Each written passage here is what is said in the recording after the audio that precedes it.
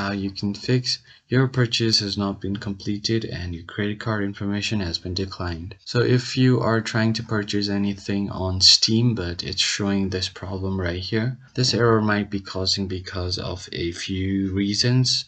The first one being that you have not entered the right credit card details.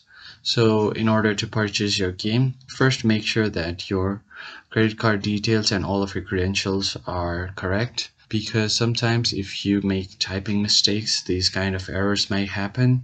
So that is the first thing. The other thing that you have to make sure is that you have enough credits or enough funds in your card for you to purchase the game, because if you have insufficient funds, it will also show this error. And after making sure you do all of that, sometimes your internet connection might be causing the problem, so checking that would also be helpful. And once you have made sure all of those things are in place, then if you're still facing the issue, what you want to do is go to your Steam, and you will be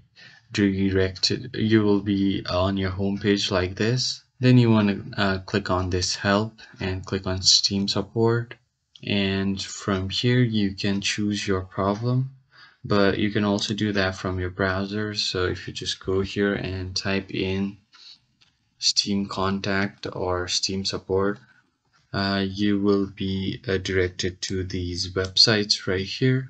You'll first have to install, and then here you can find different support articles and even contact the same Steam's help and support team.